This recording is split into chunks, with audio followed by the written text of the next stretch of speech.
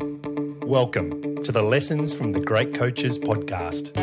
I've learned that you don't do it alone. You learn so many different things from so many different coaches. That's an elite learning environment. Failure is not a problem. How you deal with it is a problem. How to be resilient. How important it is to infuse joy in the process of learning. To be a good coach, you've got to give more than you take. What an interesting life it is to be a leader. Hello and welcome to the Great Coaches podcast, where we believe that there is no algorithm for leadership, and so we interview great sports coaches from around the world to try and find ideas to help us all be better leaders, no matter whether we're leading sports teams, community groups, or corporate teams. As the podcast has grown, the great coaches we have interviewed have shared so much insight and wisdom that we decided to create episodes dedicated entirely to the ideas that have resonated with us the most. Today's episode focuses on the topic of leadership traits. And just before we go to the interview, today's podcast is brought to you by the Macquarie University Business School's MBA program. Designed to empower, challenge and transform, the Macquarie MBA gives you the business skills and knowledge you need to succeed in an evolving global economy.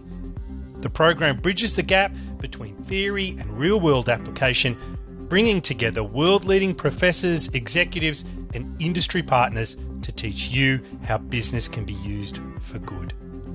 I have just started working with the team at Macquarie on some projects and can attest to the quality of the people and material.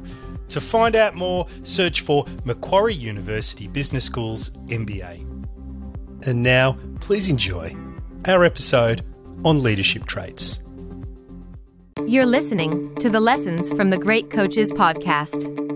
In late 2022, we returned home to Australia as a family after living as expats in Europe and Asia for the prior 16 years. It was an exciting time for all of us as we started up our new life. One of the things I enjoyed most about being home was meeting new people and making new friends and connections. Around this time, I interviewed the iconic rowing coach Noel Donaldson. Noel has coached teams from Australia and New Zealand to Olympic gold and was terrific to interview. Afterwards, he suggested I contact Bill Daverone, who led the Australian Institute of Sport coach development team, as he was sure I'd find a lot in common with him. I went on to meet Bill, and Bill challenged me with an interesting idea. He invited me to come along to speak to some of the Australian coaches in his Gen 32 program about what I've learned from the 200 plus great coaches we've interviewed on the podcast. I accepted and then set about trying to condense down what I actually have learned from all of those interviews. The one thing I knew was that there was no algorithm for leadership. But after reviewing the transcripts of all of those interviews, I felt I could identify the leadership traits of the great coaches and group them into 4 key areas. In today's podcast, I will introduce you to the traits we have identified using audio from the great coaches themselves. We have also created a diagnostic that uses 20 questions to allow you to compare your leadership style to that of the great coaches. It's free, anonymous, only takes a few minutes, and should help you identify areas of relative strength and weakness in your own leadership style, regardless of whether you're leading a sporting or a non-sporting team. The link to that diagnostic is in the show notes. And now, please enjoy our podcast on leadership traits. The first group of leadership traits is people. The great coaches have care at the very centre of their approach. In fact, some of them describe their role as being a caring profession. Many of them quote the famous line attributed to the American President Theodore Roosevelt: "Nobody cares how much you know until they know how much you care." They talk about care lifting engagement and therefore, as a result, the commitment that people give. This is something I have definitely found as well. Here is the English Premier League coach Thomas Frank talking about the importance of love and care.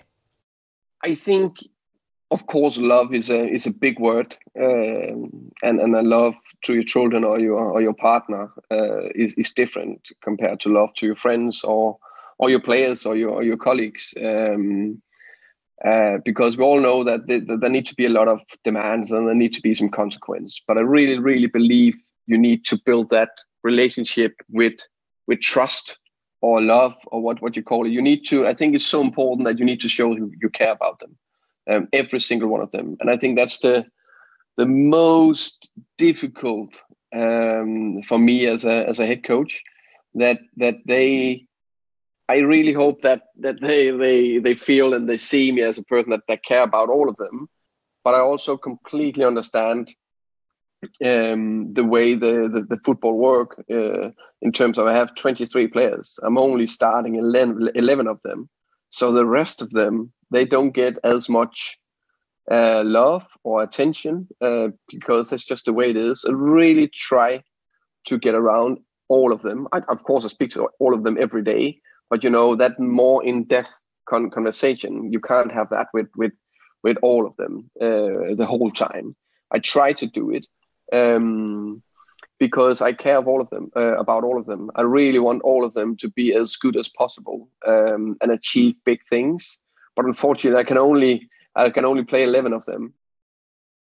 Despite having care at the centre of their approach, though, they do see their main task as challenging people to help them be the best they can be. And in doing this, there's a line that you constantly have to find and re-find as a leader. Too much challenge and it crosses over into what people can view as bullying, but not enough and you're abdicating your responsibility. Here is the iconic Australian coach, Rick Charlesworth, talking about challenging people. And I think that, that's as a coach, you do all of that, but what you do is you stretch the people who are working with you. You challenge them and you take them to a place they didn't think they could be. To begin the process of challenging people, many of the great coaches we interview talk about meeting people where they are, not from the perspective of the organisation's goals or their own agenda. When I heard this idea first mentioned, I didn't understand at all what it meant. But as I dug deeper, I found that it was a way of engaging with people from a position of care and authenticity. Before learning this, I would meet with people who worked for me once a month for an hour, and we would run through agenda points that we both wanted to discuss. But after hearing the great coaches talk about this, I moved to 1 hour every week, and we started from the other person's agenda. And in those sessions, I tried my best to ask questions and resist the urge to relay stories or give direction. And when I asked questions, I tried to make sure that they helped the other person more than they helped me. Here is the American basketball coach Jenny Busek talking about the idea of meeting people where they are. And you can't really influence somebody until you meet them where they are and then lead them from that point. You can't just get frustrated that they're not where you want them to be. You got to figure out where they are, why they are there, connect with them at that point, and then build up some equity to influence. In summary, the 5 main leadership traits that we have identified when it comes to people are 1. Caring about people in their team beyond their ability to deliver a skill or play their role. 2. Challenging people to create development plans and then regularly discussing them with the person. 3. Using questions to help people become more aware and find their own solutions. 4. The confidence to discuss the individual beliefs of the people they lead. And 5. Helping people reframe their thoughts. The second group of leadership traits is culture. Great coaches have the team's culture at the top of their priority list. They talk about the culture as the environment that surrounds the team. And this environment is shaped by what you are willing to walk past, not just as a leader, but as a group of individuals. In the best environments, the tension in the team's behaviours and standards is discussed and addressed regularly. Here is the volleyball coach, Alan Knight, talking about the importance of culture. I think that's what's changed my leadership the most is putting culture at the top of my list of my programs that I coach. And it doesn't mean that X's and O's and blocking and serving, all that's not super important. It just means we have to constantly spend time maintaining, building our culture. And if it's good, water the green spots and work on the brown spots. The team environment is united under a vision. And when this vision is realistic and something that people buy into, it's the starting point for shaping a culture. Then there are agreed characteristics. These might be behaviours or words the team wants to be known for. These characteristics are informed by the team's values, which are co-created with the people in the organisation or club. Sean Dyche coaches in the English Premier League, and here he reflects on this. So culture and environment get thrown around in sport all the time, and in business, I'm sure. And people just think you just flick a switch and it just happens and everyone aligns. It doesn't work like that. You know, it takes time, it takes energy, it takes commitment to keep reinforcing the key values that you want to make that kind of culture and to make that mindset and that environment and align, you know, a simple saying, but all noses point in the right direction. The trick the great coaches often talk about is taking the culture, the values, the words, from the poster on the wall to the interactions with each other out on the pitch and in the locker room. And one of the best examples we found of this came from American football coach Jeff Traylor. What's interesting in Jeff's example is the amount of time and energy that goes into discussing the culture at the start of each season. It's something that I've reflected on a lot, and I believe it's something that could add a lot of value to non-sporting teams. Well, they'll be back Tuesday. In our first team meeting, our first culture pillar is integrity. So I will walk in the meeting, everybody will sit up with their notes out.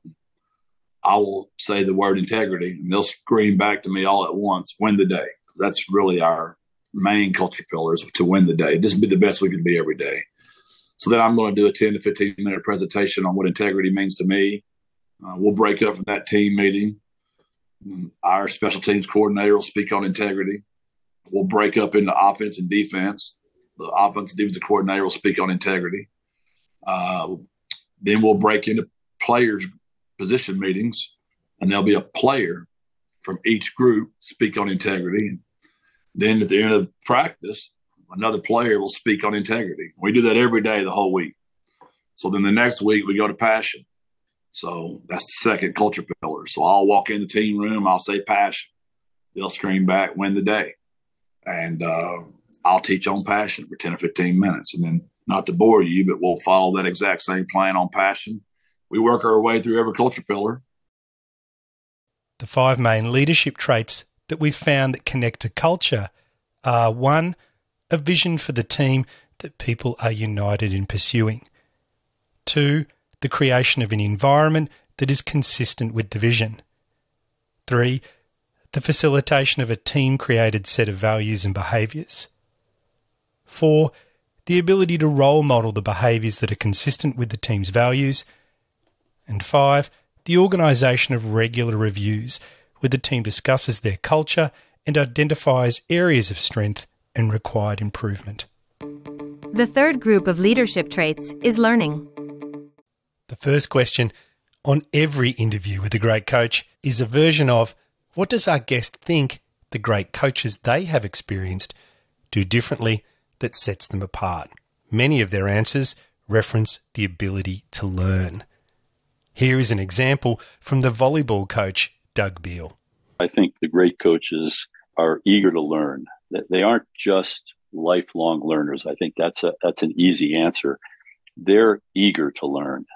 They reach out to peers and other people that they find information about or that somebody introduces them to, and they have developed a network that is important to them as people, and it's much more than just how do these individuals help me be better solving a problem or relating to a group or knowing myself.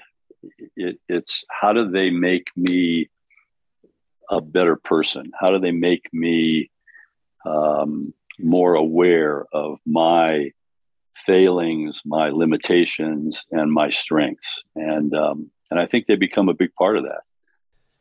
Great coaches can identify the importance of learning as a precursor to innovation.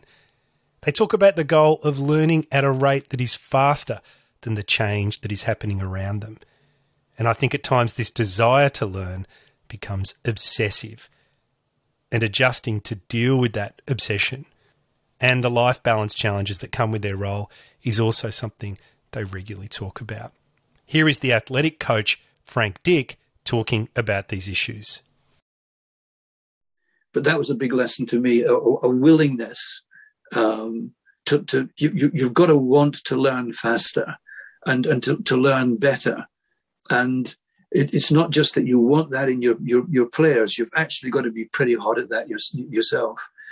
And when it comes to the lessons that you have to learn, I think it's very important at the back of your mind to understand there are only three things you really have to know, Paul. One, you've got to know what you know. Two, you've got to know what you don't know. And three, you've got to know somebody who does and get them into the team, because you can't know everything. You must never make an athlete the victim of your limitations. That's really, really important. And limitations we all have them. But put your hand up very quickly when you know you've reached the end of something. So I think there's this awareness of learning faster than the opposition. You've got to know what it is you can learn. And also, you've got to know that point where you can't learn fast enough to look after that person who's in front of you. Great coaches describe being uncomfortable about being comfortable and being open to new ideas and having firm views held lightly. Curiosity drives their learning, and they try and capture this in development plans for themselves and, importantly, also for the teams they're leading. Here is the basketball coach, Pokey Chapman, talking about development plans. There's a commitment to the individual development of every person / player / staff in your organization. And what happens, we have these pockets of commitment to player development. We have these pockets of commitment to sending a staff off to a seminar to get better. That needs to be second nature and in your DNA. That needs to be a formula for getting better, because we abandon them, then we come back to them when we need them. And I think, specifically about a basketball team, it's so simple. We committed just 20 minutes every day to the truly individual development of each player. And what that means is some player might need video. Some players might need conversation. Some players might need reps. And I think if you take the time and energy to figure out exactly what those people need and then extend that to everyone in the organization, you can't help but improve. You give yourself the best chance. So I think it's that commitment to that development of not just the people on the court, but the people around them. I think it's just a recipe for something really, really good. In summary, the 5 main leadership traits we found when it comes to learning are: 1, facilitating team learning so that the group is able to innovate faster than the change happening around them. 2, balancing the curiosity of being open to new ideas with the commitment to existing processes. 3, possessing a personal development plan which is regularly reviewed and updated. 4, self-reflection routines to distill learning and then move forward without unnecessary rumination. And 5, the ability to reflect on their performance and how it might have impacted the situation before providing feedback to other people. The fourth group of leadership traits is performance. The great coaches are focused on their performance as a leader and understand the impact it can have on the team. Their focus on performance starts with the creation of what they often call their coaching philosophy. Their philosophy starts with their purpose, which is the reason they have chosen to take on a coaching role. It's then underpinned by the focus areas to help them achieve their purpose. For example, development, mindset, and preparation. And within each of these areas are truths they fall back on to help guide their decision making. An example of this might be within mindset, where a coach believes an open mindset allows you to develop new skills at a faster rate. Here is an example of a coaching philosophy from the golf coach Steve Bann. Philosophy, I would pride myself on saying that I'm holistic, being that golf is made up of technical, physical, mental, tactical and life skills outside of all of that. So there's the big five. And I've never tried to lock myself into being a method coach where this is the method that I coach and everyone has to fit and swing it the same way. So I'm always trying to identify with the players I've worked with over the years what areas of their game that they can create a point of difference or separation from the rest of the field, or otherwise you're just playing like everyone else and hoping to have a good week every now and then. This philosophy helps them when they are challenged ethically or competitively, and will be a touchstone they use to help with decision making. This is important if you are going to try to treat people fairly and as individuals, and not just apply blanket rules. Here is the Australian rules football coach Neil Craig emphasising this point. And so the scrutiny of the job and the results.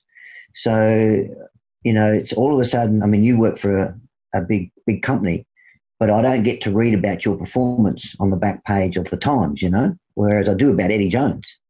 And so it adds another layer to your capacity to, to be able to perform your role and to be clear thinking, because there's a justification. You have to justify about why you do things. And sometimes that's, the role of the media, is really interesting. It's diverting from your question a bit, but in a lot of ways, the media keeps you accountable, because they'll ask the question, well, why did you do that? Or why is your team not performing? Or why is this individual player being allowed to do what he's doing? And this is where, unless you know yourself as a coach, and, the common term now being, unless you have a really clear philosophy about a range of things, you'll get caught out really quickly. You'll be seen as very wishy-washy because you haven't thought things through. The great coaches we talk to improve their own performance by having self-reflection routines. For example, many of them talk about journaling or using mentors. These routines help them capture learning and then move on and avoid ruminating, which can take you away from focusing on the next most important thing. Here is the New Zealand netball coach, Helene Wilson, talking about this. Yeah, I think first of all, you've got to self-reflect as a coach. So that's a skill. And if you don't have a process for self-reflecting, then you're not going to grow your awareness around what you're doing as a coach, or could you be doing things better? But you've got to be careful that self-reflection isn't ruminating. So you're not just sitting on things and overthinking things, because that's not healthy either. So I always think to myself, what have I done in practice today? Why have I done it? What's working? What's not? And so I have a process where I'm going over those things. And what have I noticed? Which is a really powerful question. And what could I do differently? When I think about those questions, and when you reflect in that way, it might pose some more questions too, but they're questions that you can put to your group or the people that are around you, and then you can lever off the support and expertise you have to be better. If you're having a critical conversation or a difficult conversation with someone else rather than yourself, I've always thought, what's the stance that I need to take? So you can take a stance of advocating what you need to discuss in an honest or critical conversation, but you can also take the stance of inquiry and inquiring with questions. And questions are a great way to get people on the same level as you. So depending on what the outcome of what you're reflecting on yourself, what your contribution was to the situation, and then how you need to engage with someone else, you need to be really careful about the stance that you take to just bring that critical conversation and honest conversation to the forefront. In summary, the main leadership traits we have found that connect to the coach's performance are: 1, a written leadership philosophy that helps guide their decision making. 2, an understanding of the values that drive them as a leader and where they overlap or diverge from the teams. And 3, mentors that help them reflect on their performance and find ways to improve. You're listening to the Lessons from the Great Coaches podcast. We hope you enjoyed our episode on leadership traits and found 1 or 2 things that you can use to try and improve your own leadership style. As we said at the start, the link to the diagnostic that helps you compare your leadership styles to that of the great coaches is in the show notes. The survey is free, anonymous, and only takes a few minutes to complete. And as always, please let us know if you have any feedback, just like Scott Schweckel, who, after listening to our podcast with Sir Graham Henry, said, "A great podcast makes so much sense." Thanks, Scott. We love the interaction with the people around the world. It actually keeps us going on the podcast. And so if you have any comments, ideas, or thoughts on how we can improve, please drop us a note. All the details on how to do that are in the show notes or on our website, thegreatcoachespodcast.com.